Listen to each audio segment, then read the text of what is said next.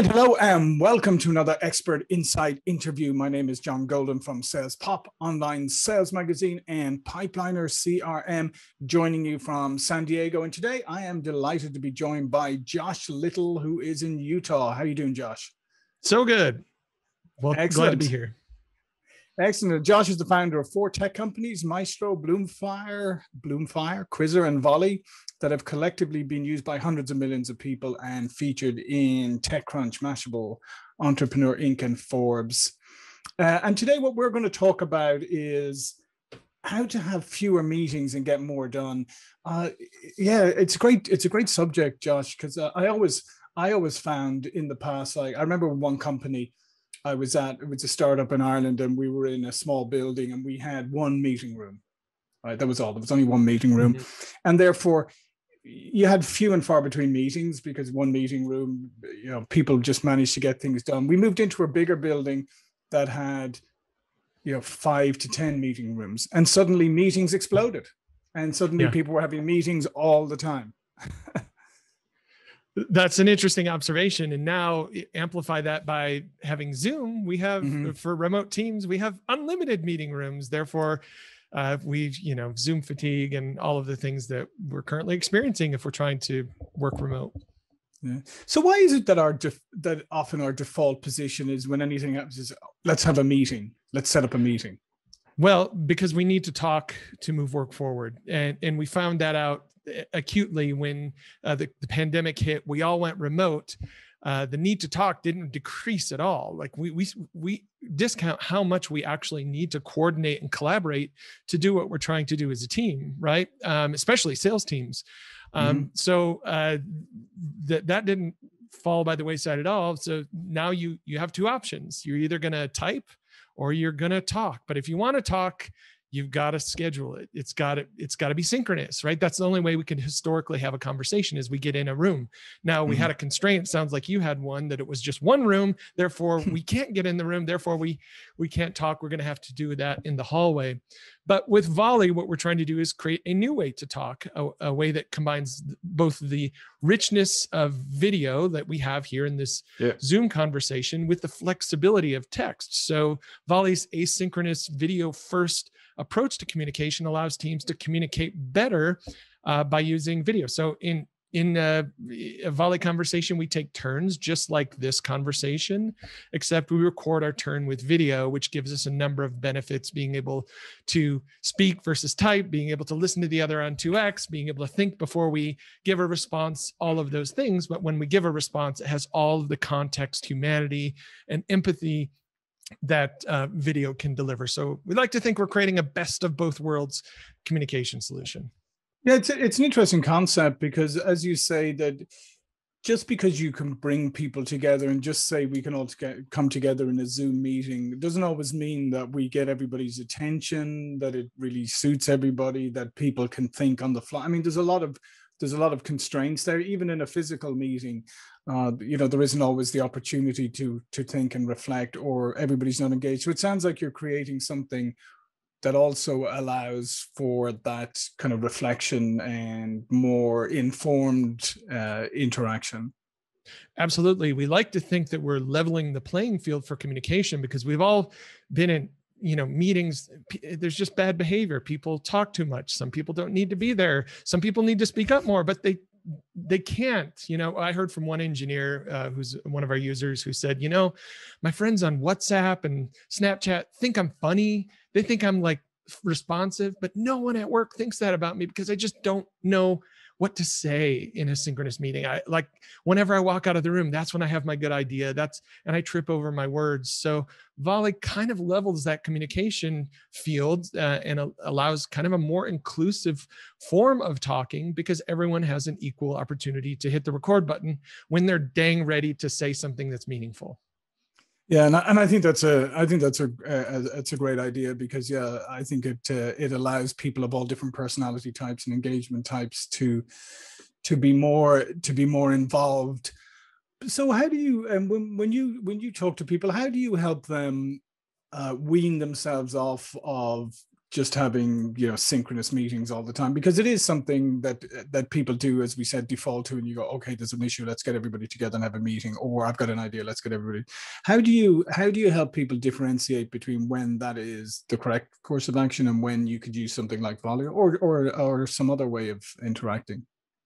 Yeah, well, first is kind of to understand the value prop of Volley, which is to communicate better. Like, if you really don't care about communication with your coworkers, then Volley's not going to make a difference for you. Like, sending a video instead of a Slack message isn't going to really move the needle. But and what we're finding is for certain teams, small teams trying to do big things, stakes are high, communication matters, relationships are new. Volley makes a lot of sense because it helps them communicate better. And then what they start to realize is like, oh, we could replace stand-up with this. Why are we having one-on-one scheduled? Why aren't these on demand and ongoing? Why aren't we syncing up and unblocking right now instead of Thursday at 3:30?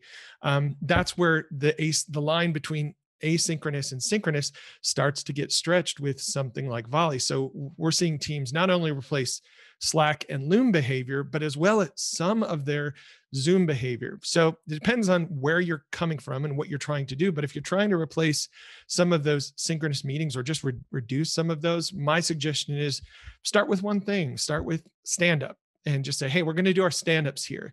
And inevitably what happens is like, oh, that was good. I just listened to that on 2X and I was able to skip back and have total recall of the conversation, and then long press and dive into an individual conversation with just that person. And that feels way better than jumping on a call, having the obligatory small talk, stopping doing what you're doing and filling up the, 20, 30 minutes that stand-up needs to take sometimes. Yeah, no, that's a great point, because it's becoming almost increasingly difficult to schedule everybody at the same time, and especially because I guess one of the other phenomena that you're bumping up against too, which probably why a solution like Volley, has some legs, is the fact that you now have globally dispersed companies. You have access to talent all over the world, so you can put together teams in so many different time zones and locations, but it does create the synchronous meeting issue. Absolutely. And so one thing, it's a pretty nerdy thing to say, but what I like to say sometimes is we're allowing conversations to happen outside of this space-time continuum. And when you have a team that's globally dispersed in all sorts of different time zones, you need a way to talk that isn't tied to time and synchronicity. And that's very much what Volley breaks up and sort of starts to blur those time zones in a pretty meaningful way. And the future of work is not going to be more on-premise. It's only going to be more remote, more flexible, more distributed. So we like to think we're kind of enabling that future of work by creating the tool that needed to exist. Yeah, no, absolutely. Not nerdy at all, but I hope you have a flux capacitor in there too. No, but the point is a very relevant one, because I think a lot of companies struggled when the pandemic happened, especially companies that were so reliant on physical buildings and spaces, like sending everybody home and then struggling and then trying to recreate everything with Zoom on the fly, and without really having a lot of experience or even a lot of thought going into it, is more reactive. So what you're talking about now, I think, is really incredibly important, because I do believe that the future of work is a hybrid model. There'll obviously be some people who will need to be in physical spaces depending on the job.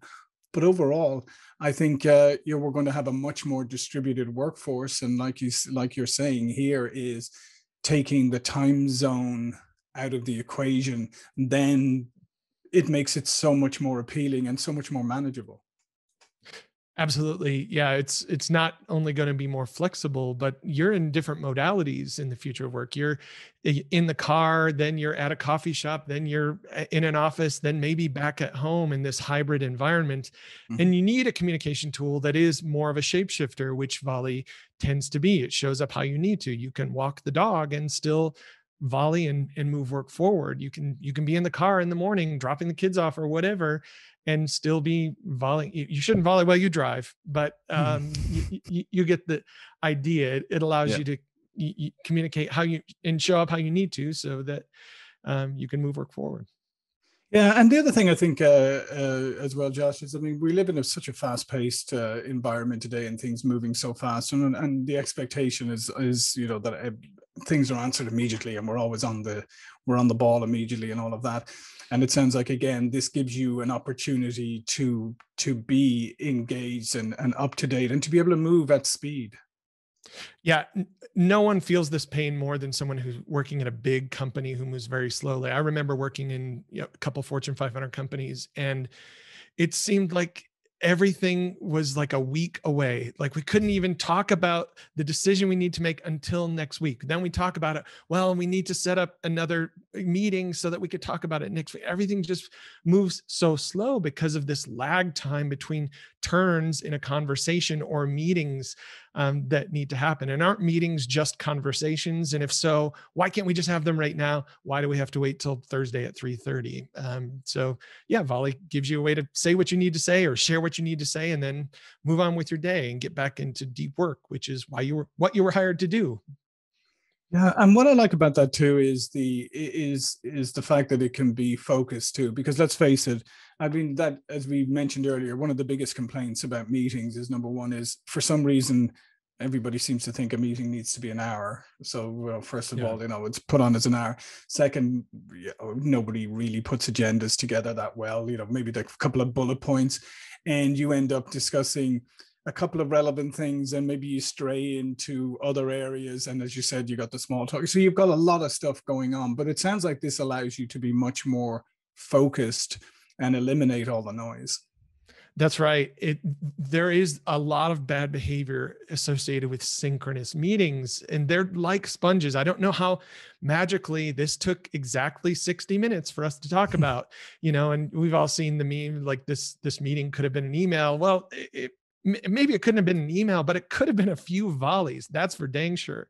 And there's nothing like kind of the pressure of recording an asynchronous video that forces you to get to your point. No one wants to sit and meander recording a video of themselves.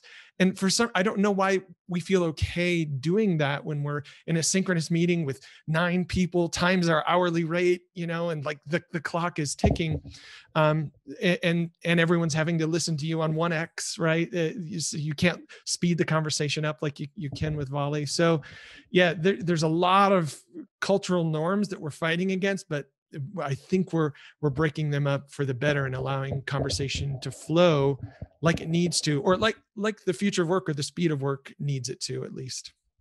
Yeah, and I guarantee you probably if you did a survey of people who were at home during the pandemic and maybe didn't have as many meetings, I guarantee you most of them would say they didn't miss all those additional meetings. But it is a good point about there has to be some kind of behavior change, because like I said, I mean, we have the default hour meeting. It's almost like sometimes people are like, oh, 40 minutes have gone by and we've exhausted everything, and it's almost like apologetic. I'm sorry, well, if we don't have anything, I guess I can give everybody 20 minutes back and all of this. But it's almost like people feel bad about that they couldn't fill the whole hour with content, as opposed to being more succinct from the get-go. Right. Yeah. And that's where you get to, okay, any other thoughts? Okay. Can we, and you're inviting a filling of the hour. And we just don't need that. We just need to get to the point. We need to talk about the heart of the matter, get right to it, and move work forward. If it matters. That's why I said earlier, in certain teams, certain size companies, it kind of, I worked at those companies. I know I had someone lean over to me once and show me this was like on his BlackBerry 15 years ago, like, I'm back to back all day. And he kind of used that as a point of pride. And I thought, gross. Why are we so excited about having back-to-back meetings all day? Is that something really we should be proud of? Now, 15 years later, I'm trying to solve that problem, create a new way to collaborate and communicate that, is rich, and it allows you to talk, but doesn't have all of the constraints of synchronicity. Yeah, it's an interesting point that you just brought up there, and I do think, and again, it's part of the cultural changes that need to take place. But that's exactly right. I mean, we celebrate people being ultra busy. So yeah, so I mean, your colleague would have expected you to go, wow, you're really busy. To the i.e., Yeah, then you must be making a massive contribution. You must be there really you important. go. Yes.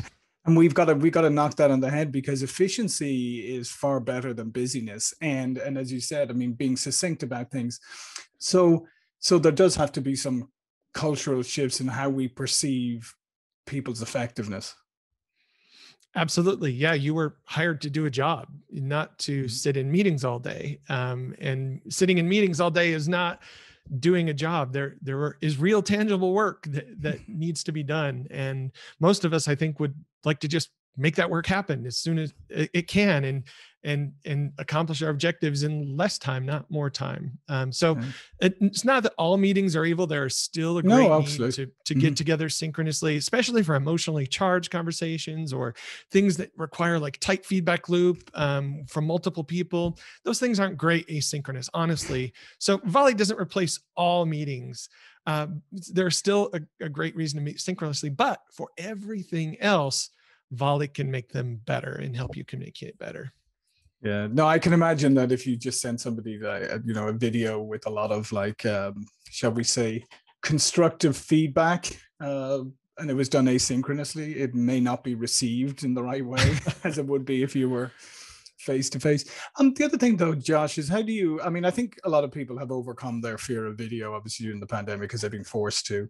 But it is an interesting phenomena is even of people like, I know some salespeople who love, like, they'll walk into a room full of people, work at, or a networking event, they'll work that room, but they just don't like being on video. Yeah, we hear this from about 5% of our users, actually, that this is a thing that people aren't quite comfortable. But what I can't get past is that the future of work is not going to be less comfortable with video. Like, we're only going to be more comfortable if we're interested in better communication. And if you look at young people, my kids, for example, they don't type with their thumbs. They're recording a voice message, they're recording a video, they're jumping on FaceTime, they're on Snapchat. Like, that's just the generation that's coming up into the corporate world. This Gen Z just gets it. That's kind of how they grew up. They're on YouTube. They understand those things. I'm not saying it's completely generational, because I think there's a personality type that's a little obsessed and neurotic and afraid of how they're putting themselves out there. I think it's just going to be a matter of them getting comfortable with the value that recording an asynchronous video can bring. It helps you speak, which is 7 times faster than typing. It helps, you can listen to others on 2x. You can take time to think. You can communicate with all the humanity and empathy, and then move on with your day. And so once someone starts to see those benefits and see those bear fruit in their work life, and help them see that they are moving work forward faster, they are being more productive, that's when they'll say, okay, I can get more comfortable with video. But hey, Josh, it'd be nice if you had filters, right? So we hear it. We'll get there. Yeah. And I guarantee you there's a lot of people who will sit through synchronous meetings today wishing that they could 2x the speed. That's for sure. Oh, man. The other thing that you just mentioned, right? yeah, skip ahead. Yeah. And the other thing, yeah, I mean, I think it's just like, people have to get over their fear of video, because it's just, as you said, I mean, it's ubiquitous. And I guarantee you they probably make videos and do selfies and do FaceTime and never think about that. But suddenly in a work context, they get all freaked out. But it's just like the first time you hear yourself back in the old days, the first time you heard yourself on a tape recorder, your voice, like, Yeah. I don't sound like that. And you go, well, and you do. And so just get over it and move on. Right. It's hard to tell a user that, but that's kind of the answer. Yeah, no, it kind of is, just do it. And just like anything else, if you don't like the way you come across and whatever, just record yourself, practice, and ask somebody else for input. How can I do these better or whatever? It's like anything else. It's a skill that you can develop and you can enhance and you can become really good at it. Well, that's a great point. And I don't think we state that enough as a benefit of Volley. Is how often in a synchronous conversation can you restate yourself, or is that culturally acceptable? And with Volley, there's a cancel button right next to that one you're recording. Like, just say it again, because you're probably going to say it better. You're going to say it faster. And everyone else on the team is going to appreciate that you did that, right? So we're not trying to create an obsessive behavior, but we do want to present ourselves well. We do want to come off right. One engineer had said that, well, I guess I already mentioned that, the Snapchat WhatsApp engineer, right? And so that's why he appreciates Volley, is that it helps him put himself out in the best light. Put together, introverts kind of need I'm an introvert. Volley is for people like me who need a minute to put themselves together. If you give me just a few seconds to think about my response, I'm going to come up with a much better response than I am able to synchronously. Like many of my responses today in this conversation have been so, but if you just gave me 10 seconds, I could nail it. Yeah, no, they've been great. Don't false humility there, Josh. Come on. But no, I agree with you, and I think it will. I think it really will help. What you're doing will help a lot of people. And as you said, I mean, it's a bit funny and it happens in synchronous meetings, and we see it all the time when somebody will make a long statement and then it's greeted by silence, and then they'll be like, did you understand? Did you get where I'm coming from? And people will reluctantly start to go, not really.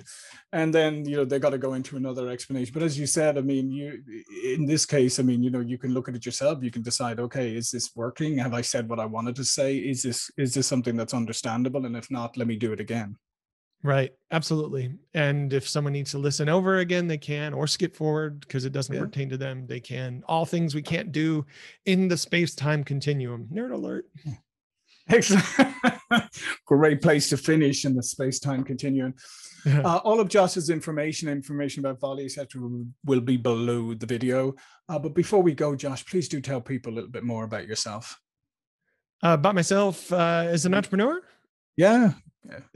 Okay. Well, Volley is my fourth company. It's my magnum opus. I've created 4 companies all around helping people better communicate at work, some of which you would know, Maestro, Bloomfire, Quizzer. But I started my career as a teacher, went into the corporate world, into 3 Fortune 500 companies, and started in entrepreneurship. Now it's just, it's an addiction. I just can't stop creating exciting and valuable companies. Once you learn how to do it, you kind of can't stop doing it. So that's why I keep coming back. Yeah, it's fantastic. Well, listen, Josh, thanks again. And I encourage people to go check out Josh and check out Volley. My name is John Golden, SalesPOP Online Sales Magazine, Pipeliner CRM. See you all again soon. Thank you.